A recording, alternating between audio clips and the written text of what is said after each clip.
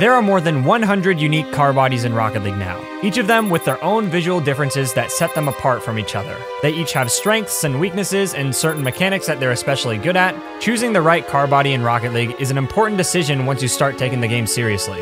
And yet, even despite all these options, by the time you reach the top ranks, you only ever really see about 3 of them.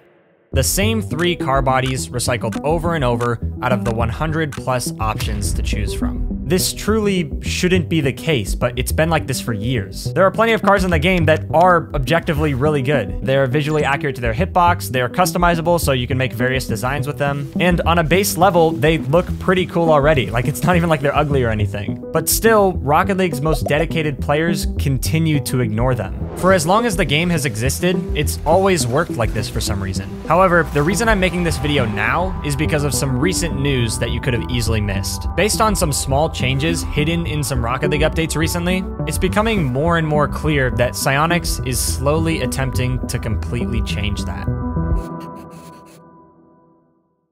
This video is sponsored by Z-League. Z-League is a gaming social media app where you can find teammates, play mini-games, or just hang out in the community and more. I know how hard finding a good teammate can be, especially with all the crazy playstyles you get from playing with randoms and ranked. Fortunately, Z-League has a really cool system that helps you find a good teammate as fast as possible. Making my account was super fast. I finished setting up my profile in just a few minutes. You just enter a few details like your playstyle, interests, skill level, stuff like that. And from there, you can send invites to other players that are similar to you. It's that easy. Outside of finding teammates, you can also earn Z coins by playing mini games and entering tournaments, and you can redeem those Z coins for things like gift cards and other cool stuff. There's also a feed where you can check out other people's content and post content of your own. And as you meet more people, you can add them to your squad and then compare each other's high scores in each of the mini games. If any of this sounds cool, you can use the link in the pinned comment below to get started and get 5,000 Z coins for free. Thanks again to Z-League for sponsoring the video. Now let's get back to it.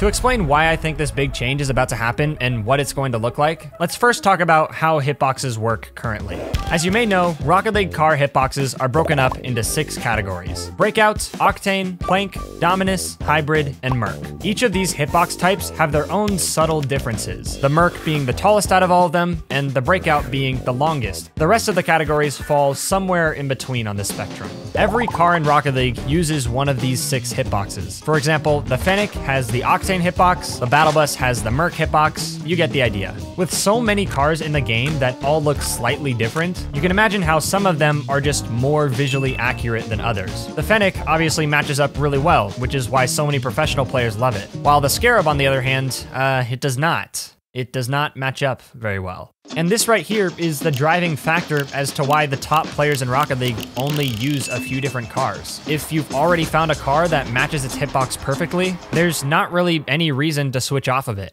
Which, if you think about that from the developer's perspective, it kind of poses a bit of a problem. Not to throw the developers under the bus here, but sorry, I don't know what happened there. Anyway, it's pretty clear that they want you to buy things, in case it wasn't obvious. And normally, you'd expect the most dedicated players to a game to be the most likely to make these purchases, right? But for Rocket League, it doesn't actually work like that for some reason. At least in the case of new cars, the higher ranked players are often less likely to purchase them.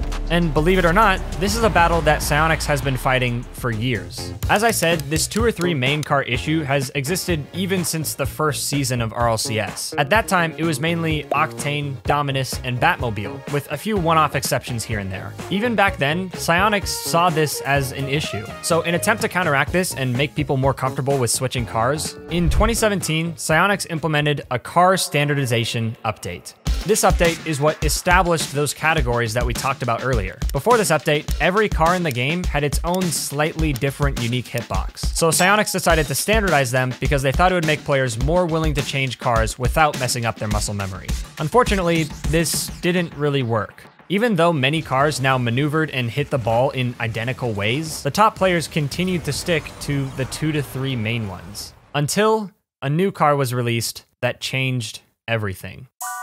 In July of 2019, Rocket League finally released the Fennec, a new car with the Octane hitbox that matches up fairly accurately on the visual side. Normally, players wouldn't really care about this anyway because they already had the Octane, which met their needs just fine. But for some reason, one single pro player decided to go against the grain and make the Fennec his new main car.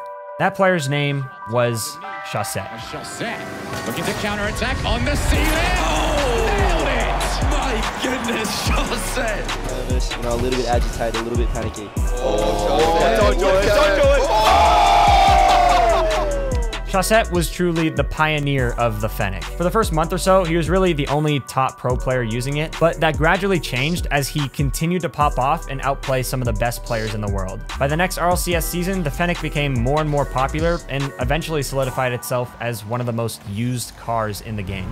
The thing about this origin story is that the Fennec could have easily had the same fate as any other new car at the time. Just like the Fennec, there were other cars being released that also matched their hitboxes really well, but still, those ones were quickly ignored after a short time. The only difference with the Fennec was that a single top pro player started using it and inspired the entire community to do the same. It's basically a lesson saying that if you want a car to become a staple in the community, it has to catch the eye of the pro scene first. And that lesson becomes important later on, so keep that in mind.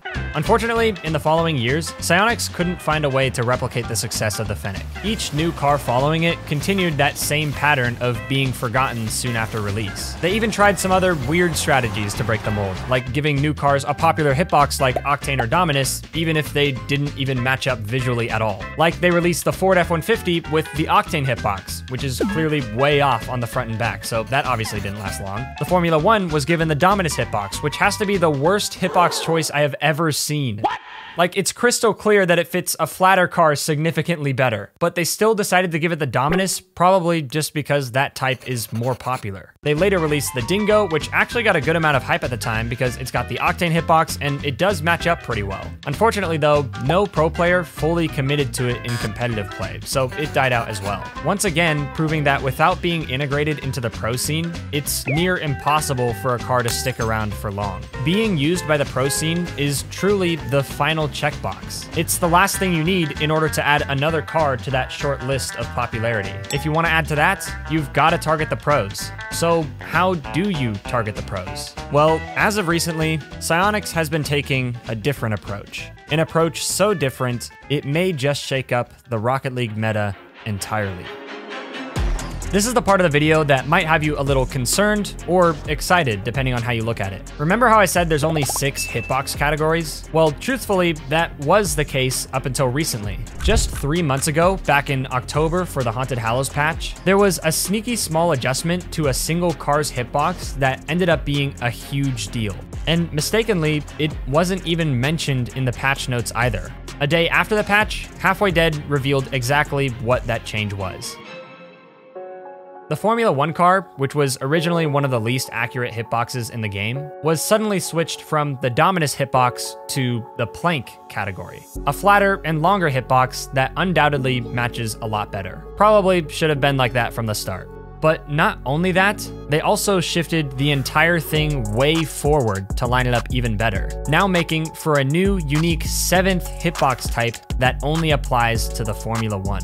When this was initially revealed, many people thought it was a mistake, until Psyonix Devin replied to confirm that it was indeed intentional, and that the change is now edited into the patch notes. This small adjustment actually makes a huge difference in the gameplay, and I'll explain exactly why in a moment, but it didn't stop there. 1 month later, when Lightning McQueen released, they announced that it would have the Dominus hitbox. What they didn't announce, once again, was that that hitbox would be slightly shifted backward this time. That's twice in a row now where Psyonix has created a new hitbox type by just adjusting the position of it relative to the center of mass. And now fast forward to the most recent Rocket Pass where we got 2 new cars, the Ace and the Primo. Both of these new cars also follow that same pattern. The Ace has the breakout hitbox, but it's shifted backward a little bit, and the Primo has the hybrid hitbox, but it's shifted downward to the ground a little bit. Now you might be wondering, why is this even a big deal? Like, it's still the same hitbox shape after all. Well, the reasoning has to do with this incredibly important part of the hitbox, which we'll call the lever.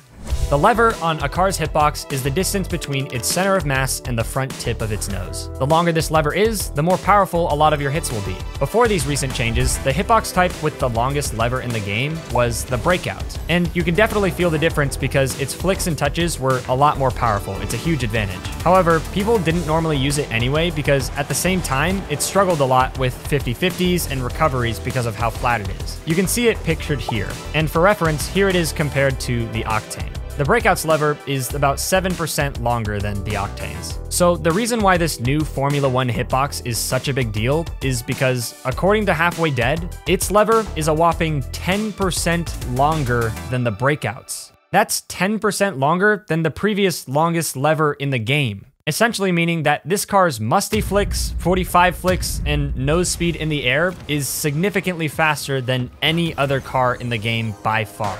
I tried it out for myself, and it seriously has to be the weirdest car I've ever used, and it's not even a placebo thing this time. Your ability to get insane boomer flicks is just unfair compared to all the other cars. I already, after just a little bit of practice, get like insanely fast flicks every few tries. While this car has some insane advantages that we've never seen before, it also does have some downsides. The big thing to keep in mind is that this car does have the plank hitbox, which is widely considered to be too flat of a car for competitive play. When a car is too flat, it often makes 50-50s and recovery is more difficult, as well as those chip shots. Those end up going too high most of the time. So even though it has by far the longest lever in the game, it might not be used in pro play immediately because of those reasons. But even despite that, Psyonix has shown us that this is the new norm for hitboxes now. Every car that's been released since that change has had their hitbox shifted. My question is, what happens when they do this to a car with the Octane hitbox? If that happens and they make the lever just slightly longer than before, now you just have a single car that has all the benefits of the Octane that we all know and love, plus it has better flicks and slightly quicker movements in the air.